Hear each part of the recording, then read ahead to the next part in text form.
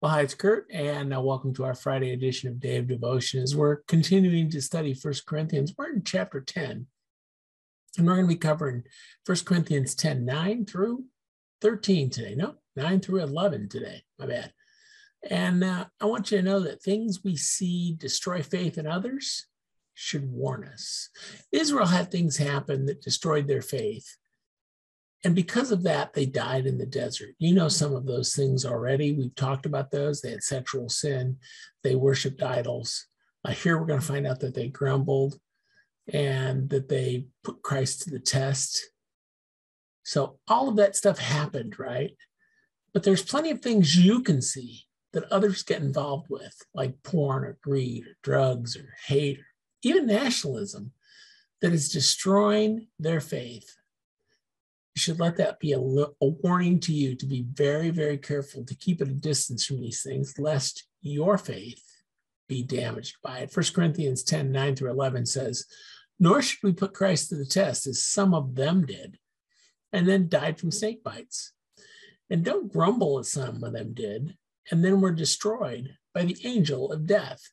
These things happened to them as examples for us. They were written down to warn us who live at the end of the age.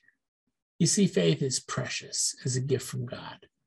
Don't lose your faith because what you're choosing to do takes you over, because it can do that." Our verse for the day is, and our theme is 1 Corinthians 2, 1 and 2, which says, "When I first came to you, dear brothers and sisters, I didn't use lofty words and impressive wisdom to tell you God's secret plan. For I decided while I was with you, I'd forget everything except Jesus Christ, the one who was crucified." Your faith, it's too precious. So don't allow anything to get between you and it.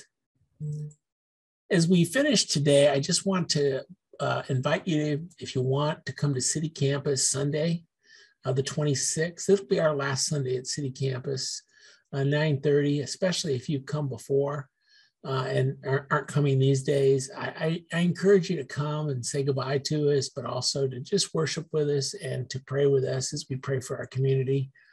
And we pray for the mission to continue, even if we're not in that building anymore. So I hope you'll come see us. 9:30 Sunday, the 26th. Otherwise, head someplace for church this weekend. Happy Christmas, Merry Christmas, and all that stuff. I know we probably will be meeting after Christmas, but for me, the whole weekend's Christmas. So I hope you'll come see us or head someplace for church.